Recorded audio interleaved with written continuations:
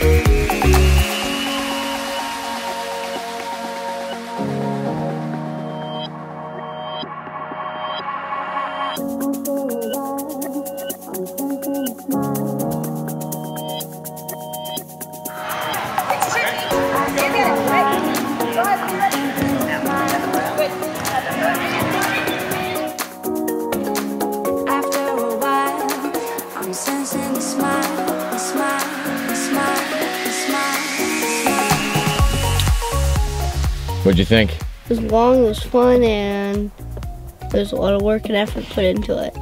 Usually Robbie and I have a little bit of a battle on whether or not he's going to put any effort into soccer, or tying his shoes, or remembering stuff in his bag, or bottle of water. Pretty much everything.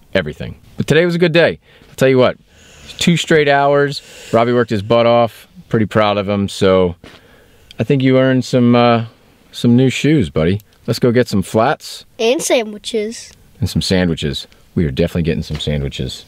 Faux show. Just got Robbie some shoes. I think he's really excited about it. I don't know, what do you think? I'm pretty excited. I got the indoor shoes and I got outdoor shoes, and the outdoor shoes are the same shoes that Cristiano Ronaldo uses, but in different sizes. I mean, his initials are on the shoe, but yeah, that's cool. So I guess now we'll just run over to Tractor Supply, get some chicken feed and some dog food, and call it a day.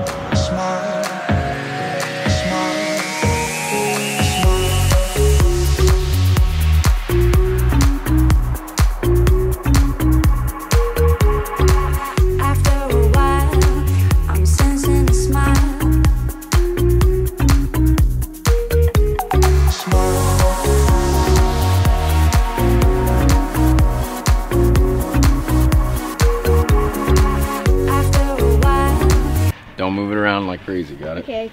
Got it? Don't move, just put it on me. I did. No, you're moving all over the place. Just stand in one spot and hold it. Oh, it's gonna be a mess, isn't it? All right, that's good enough. Thanks for trying.